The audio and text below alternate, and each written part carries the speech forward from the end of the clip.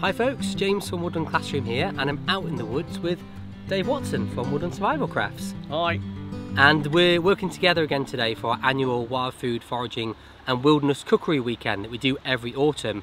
We're out on the Chirk Castle estate in North East Wales, and we've been having a great day today looking for all kinds of wild foods, mushrooms, nuts, berries, whatever we can find, and then cooking up all kinds of tasty dishes in the afternoon.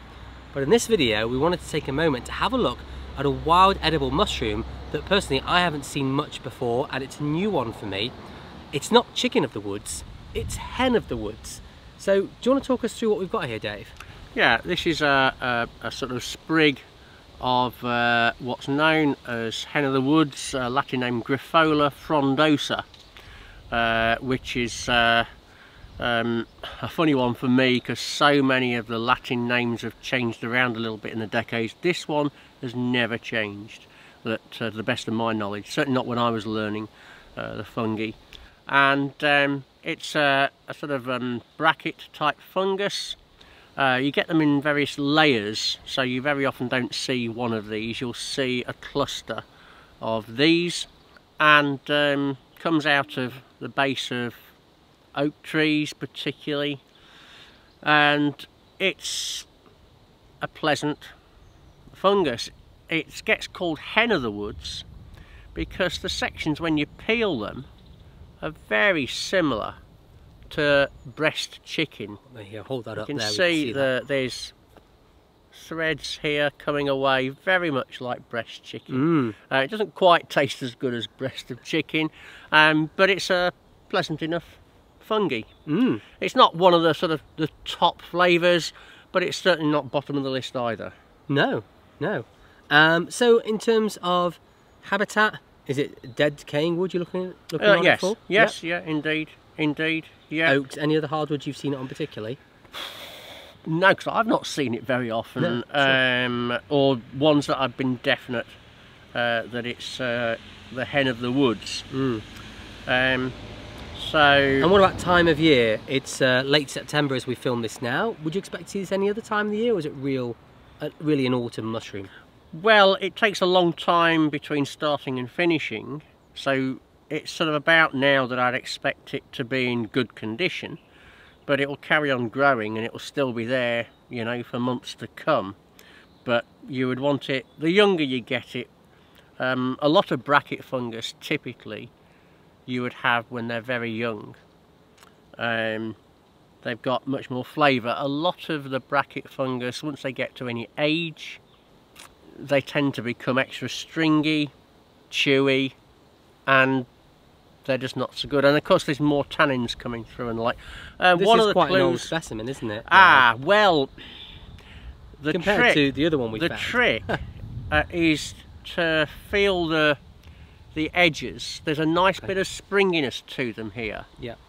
When they start losing it, going off, they become much drier and harder. So this is still, there's got some decent edibility here. Although overall the specimen looks a bit past it, there's definitely sections which are okay. Okay, good.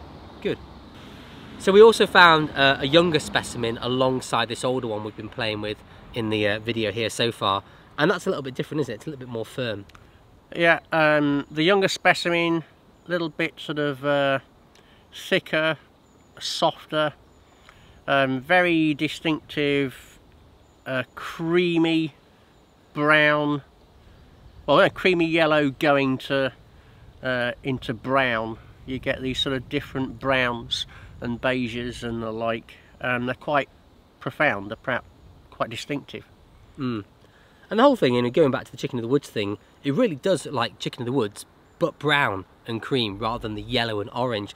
There's those bands across the top of the caps as well, as seeing that those darkened edges, but then the rim of it is that light colour like a highlight, and that does remind me of chicken of the woods, just a different set of colours all round.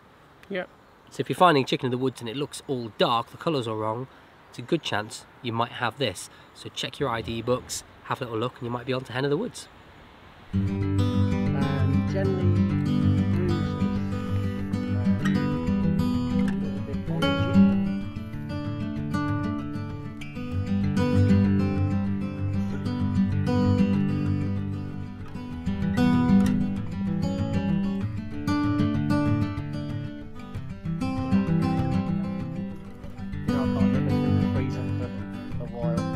Now, we did a taste-off as well, because we also found chicken of the woods on site today, and we did a taste-off between chicken of the woods and hen of the woods. Chicken versus hen, what did people think?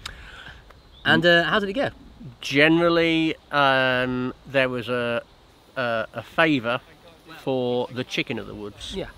Partly, it did taste a little bit different and nicer. It also looked nicer, which, with anything to do with cooking, is part of the equation. Does it actually look nice? And you know, the chicken of the woods, whereas that's got a bit of a tang to it, Yes. the hen of the woods, I think tastes much more like a portobello mushroom that you would buy in the shops.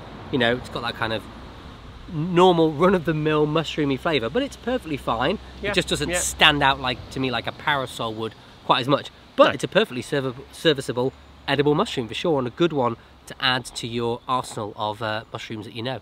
Yep, indeed. Yeah. Well, thanks, Dave. That's really interesting. Another mushroom to add to our collection. I'll be certainly looking out for this again next year, and in similar kind of environments with a lot of older veteran oak trees and other hardwoods, and see if we can find it. But thanks for introducing us to that one. That's a pleasure. See you Great. again soon, folks. Bye for now.